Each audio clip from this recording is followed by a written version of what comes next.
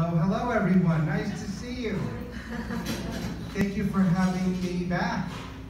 Before we get started, I have to thank GMA, the Artist Center, Ms. Gigi, Ms. Lilybeth, Simon, and I want to thank you. This is an exciting time. I want to spend some time today talking about some of the accomplishments of the Bova Actor Scholars, and that I've been teaching for a year or two now, and with Ms. Anna, who's been an incredible teacher here at GMA.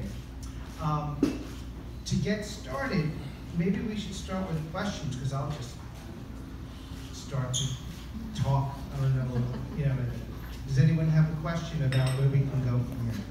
Okay, the first question will come from Jeric Gonzales. Hello, good morning, Mr. Bova. My first question is, of course, for you. How would you describe the partnership between the Bova Acting Workshops and GMA Artist Center? The relationship started off very good, and now it's incredible. It's great, and it's shifted. And it shifted because when you first come in as an acting teacher, and with an acting methodology, with the specificity of the methodology, the focus tends to be about this language of the acting, because there are different techniques, and you focus on that. But the way I work, the way we work, Anna and I work, is not exclusively about any one technique, not about the Eric Morris system of acting. It has to do with the holistic part of the actor, the humanity of the actor, the maturity of the actor. Because regardless of what technique, what system, if the actor is not grounded in strong values, it's going to be a problem. And we see it happen, and no one's perfect, and all of that sort of thing. But we really do feel it's a very strong conviction that we have that the actor must be taken care of in a more holistic way than just a technique of acting. And when I say just a technique of acting, I don't minimize it. I don't minimize it slightly. So I'm very grateful to that connection I have with GMA, because now when we come in and then there'll be a conversation like, hey Anthony, this actor is a little shaky, there's this and this going on, and they seem to be a bit vulnerable. What do you think we can do? What are your thoughts? And what's great is that it's not me. I don't come in with the magic. It's like it's a very strong commitment on the GMA side as well. So it's a collaboration that we have, and then they might see Anna privately if I'm not there, and so on. And then so this is big. This is big, and I have to say I take a lot of pride in this aspect of the actor development. I do. More pride than teaching them a system of acting. Because what good is a system of acting if the actor is not looked at in a way that helps them stay grounded as people? And that's, a very, very, very important thing. So thank you for asking. Thank you. And in relation to that, how was your experience? Anthony is right. I used to look at the workshops as a way to become a better actor, to get techniques or certain process that I can do to land a scene or become a character. But really, when I think about the Bova workshop, that's not my secondary, but that's so secondary to how it's helped me become a person, or a better person, more than a better actor. But I don't know, if there's an analogy, it's like, yeah, he said it before, like, you could probably ride, being a good actor, but if inside you're not doing so well, that has a limit, and eventually it's gonna catch up to you. And he's always stressed out with us that we have to see our job or our craft as an actor as a holistic approach, as a human approach, because we can get a lot of accolades and a lot of awards, but one of these days, you know, when we hit rock bottom or something, it's gonna affect us so bad that he doesn't want to lose us as a person, and he doesn't want to get us to become a great actor, but lose us as a person. And that level of respect, as far as our humanity, it really saves a lot of us. I know a lot of these people's stories, just from their willingness to be vulnerable in the workshop. And there's a bond between us that's, you can't even imagine how close or how much I appreciate these people as persons, as humans, more than actors. We're so invested in each other that way, and he's invested in us that way, that when you think about, okay, yeah, so you're gonna get casted for this role, it's like, it's madali na yun eh. It's such an easy, that's like the easy part, getting casted or doing the role or trying to pick what's the best archetype or what kind of backstory would be. That's so much, that's like the fun part. But the holistic part, developing us as people, making us better people, better persons, especially for myself, being yourself unapologetically, not being ashamed of the bad side or not the darkness in you, just the holistic thing. I say that as far as artists, sometimes we're kind of forced to just show or just be, parang we're always good, we're always happy, we're always smiling. He lets us hone both of it. There is, you know, there's a dalawa in it. There's, you know, we're not always happy. There's things that's going on in our private lives that he doesn't just, if anything, he focuses on that more. And to try to make you, you know, go through it, but to be able to hone it or to be able to own up to it, be safe, feel safe with it, or come out of it as a better person. So I hope that answered your question. It's a Bova Workshop. Translate na sa akin. Yeah. Okay, go down.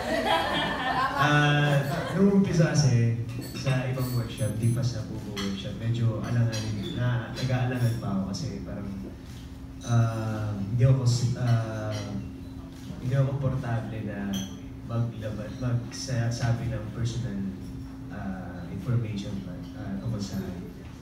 Pero nag-Bova Workshop kami, sabi nga ni Miss Arra, hindi mo na ginajudge ka dito. Mas naging komportable kami. So mas naging ganado kami mag-attend ng Bova Workshop. And every workshop, ang dami nating natututunan bago. And isa to sa mga pinakamalaking bagay na kailangan namin para hindi kami maubusan ng sabi nga nila, panghuhugutan sa set. So, sobrang saya ko na isa ako sa mga nag-workshop kay Bova and naging parte ako ng Bova Workshop.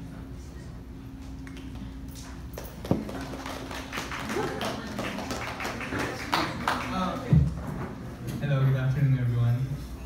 I just want to say that I'm just part of the freshman batch and I'm just new, and I would like to say that I'm young, I'm inexperienced, and I lived a sheltered life. But then, going through this process, I got shocked. Like, there's so many feelings and emotions that I didn't know that were in me. And what I love about this workshop is also not just about the acting technique. It's more than that. It's about your life. It's about improving yourself as a person, as Mr. Anthony said, staying grounded and improving your life. And I'm a really huge advocate of improving yourself in every aspect of your life, not just in acting, but in life in general. Ito talaga na-experience with Bova. Para na rin siyang nagte-therapy ka. Kasi hindi lang, when you're in a bad situation, tapos napupush pa rin namin na pumunta sa workshops kasi ginaganahan nga kami. And ang galing magbasa ni Anthony and Ate Ana na, so tatanungin lang nila, how are you feeling today? Tapos sasabihin mo kung ano naramdaman mo, tapos magpapos lang sila saglit, and sabihin nila na okay, ito yung gagawin mo. Tapos lagi nilang nahihit yung spot na kailangan namin ilabas na emotions. And nakakatulong na sa amin yung workshop as a person. And importante yun na ayusin muna namin yung sarili namin para ma-achieve namin yung mga gusto naming ilabas para sa pag-arte namin? Ano bang masasabi ko? I think a lot of things, more than, before kasi ako, when I used to attack scenes, parang I would take it one scene at a time, not knowing, the background of the character and whatnot. And dahil sa tulong ng Bova Acting Workshops, it's more than that. It's more than changing the culture of the scenes or the workplace. It's also giving a very deep background sa mga characters namin. And nakatulong ng malaki sa mga roles na ginanapan ko since nag-start ako with them. And dito sa Madrasta also, komportable ako dahil kasama yung dalawang leading lady ko kasama ko dito sa show ay also students of Bova Acting Workshop. So it's really, I really feel comfortable talking to them. What are the specific things that we need to work on specifically para we can hit the mark and we can do a good job sa mga ginagawa namin, mga eksena, sa pag-storytell namin. So it's really important and I can't stress this enough how thankful I am to Artist Center, GMA Artist Center for investing sa aming mga artista at syempre sa training na ginagawa namin. So thank you.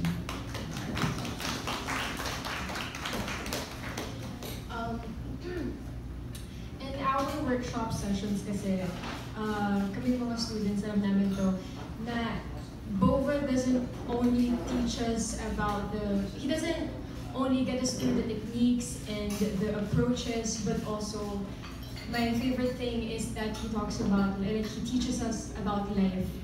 He enlightens us, and I think that is the primary significance in being an actor, because hindi mo naman ma-portray yung character if you don't know how to live life and to appreciate and to notice every little thing about your day.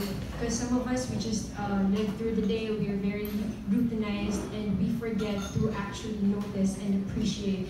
And that is a very important foundation for us actors. It is also important for us actors na in Bova, I think before na-lost ako, I knew what the scene was about, but I didn't know how to start preparing. Pero dito sa Bova, tinuruan niya kami na alam na namin yung gagawin namin, ang bilis na namin, like snap na lang, ang bilis na namin makarating dun sa emotion, ang bilis na namin makarating dun sa, it's not about the result, but also about the process. And very important also na tinuturuan niya kami kung paano mag-release ng tension. Kasi ang hirap mag-express kapag sobrang stressed ka and tense ka. At least now we know how to handle and we know how to work under pressure and under tension.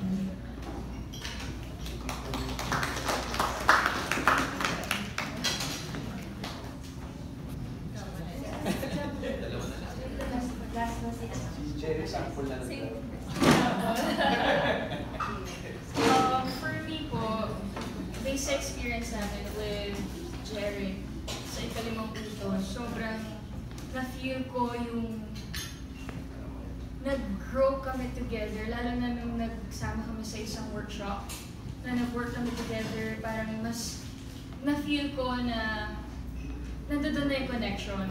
Kasi before, parang nagkakaroon ng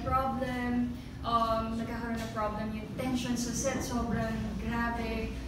And ngayon, mas na-compare ko na siya from first day and hanggang ngayon, sobrang nag-grow kami. And na-feel ko yun sa sarili ko na nag-grow din ako as an actor. Dahil ngayon, sabi nga rin nila na Bova Acting Workshop, hindi lang siya about acting. It's about your personal life, kung paano mo tignan yung life, and kung paano mo i-handle lahat ng situation na nangyayari sa'yo. Kasi kapag ina-absorb mo lahat lahat ng problems, lahat ng judgments, sobrang bababa ka, babagsak ka, rock bottom, sobra. Pero si Bova and si Ate Ana, sobrang tinutulungan niya kami na kung paano i-handle lahat ng nangyayari sa buhay natin. And marami akong natutunan sa Bova Acting Workshop and I'm so grateful na I'm part of it. And lalo na mas nag-build din ako ng relationships sa mga actors natin, sa mga artist-centered talents. Sobrang mas lumawak din yung connections and yung happy ako na mas nakilala ko sila. And yeah, thank you for your effort and sa time na binibigay sa amin ng artist-centered and sa investment na to. Sobrang laking tulong sa amin. Laking tulong niya sa akin. Kasi before, kapag atake ako ng isang eksena, I used to overthink, as in overthink na to the point na hindi ko magagawa yung mga eksena. Pero nung naturuan na kami ni Ate Ana and ni Anthony, confident na ako na kaya na to. Madami ng drills, maraming options na binigay sa amin sila, Ate Ana and si Anthony. Maraming ways para mapunta doon and happy ako na isa ako sa naturuan na ng dalawa. Okay, good afternoon po sa inyo lahat. Ako naman, with my experience, at first, syempre, going to workshop, I'm very nervous din, and ayokong mag-open up, and nagulat ako, na-surprise talaga ako kasi at first, akala ko walang ano sa akin, wala akong problem, wala akong kailangang ayusin sa sarili ko. Pero yun nga, katulad ng sinabi ni Anthony, it starts with it starts with the instrument, yung sarili mo mismo. Kailangan ayusin mo muna siya kung may problema ka ba, alamin mo muna yun. So, nagulat ako nung humarap ako sa kanya kasi alam ko sa sarili ko, wala akong problema ay wala akong kailangan ayusin. Pero nung humarap ako sa kanya at nagsalita ako, alam niya na agad kung anong kailangan ayusin. And that will hinder the job. So kailangan ayusin mo na yun, conflict with your personal things and everything. So nagulat ako and natuwa ako kasi parang, ayun nga, parang therapeutic siya and nakatulong talaga siya sa sarili ko na maging better person and maging confident na kaya kong ayusin lahat sa sarili ko. And that makes me a better actor. Na kaya kong alamin lahat ng emotions ko. So, Save the best for last. Ano nga ulit yung question? Okay, for me, I'm part of the second batch, which we call the Warriors. We are the Warriors. And I'm sure masasabi ninyo na ako na yata yung patingin muna. Tama. Ako at saka si Ben yung pinaka-matagal na dito sa GMA. Bakit nag-workshop pa rin ako? Yan. It doesn't matter how long you've been in the industry. What matters is your hunger to learn. And kung ayaw mong matuto, hindi ka para dito sa industry nito. Pero kung gusto mong matuto, kung gusto mong maging isang better person, you want to be a better person, a better human being, hindi ka dapat tumigil na matuto sa buhay. Because if you don't learn, wala kang matutulungang ibang tao. And this is the workshop with Anthony and Anna also helped me a lot personally because yes, I also do have problems, personal problems. May struggles ako sa buhay. Hindi ako perfect. Hindi ako magaling. Hindi ako sobrang galing. Pero gusto kong mag-aral. Gusto kong matuto. And pahingi nga Yun. Ang i-share ko sa ibang mga... Ang i-share ko sa ibang... Kaya mo yan, Vaness. Kaya ko to. Okay. Dahil ako nga yung pinakamatanda sa batch ko, pinakamatagal. They look up to me. The feeling ko, they shouldn't because I'm not perfect. Pero sabi nga nila, magaling daw ako. So sige, papaniwalaan ko yun. So nagiging,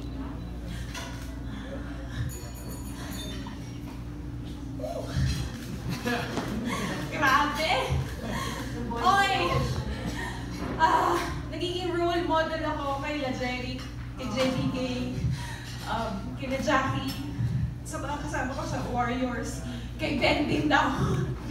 So yun, ang masashare ko lang talaga is never stop learning because marami kang matututunan sa buhay.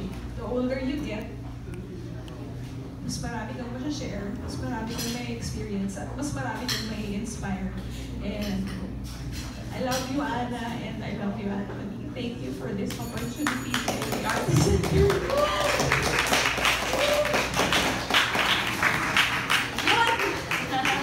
Ben, may dadagdag ka? Huwag yung magpapagdamay sa... I think the first, sobrang tagal na namin. I think may teen show pa kami magkasama tayo. Ganun na kami tagal. But yun, tama sabi niya. Doesn't matter how long you're in the industry, there's always a place to improve in your life. And I think everyone here there's a characteristic between all of us as students of this workshop is that we're always hungry to learn. And we're like a sponge every time we have a workshop. So again, thank you for everyone. Thank you to Artist Center for continuing to invest in us to become better actors and of course better people.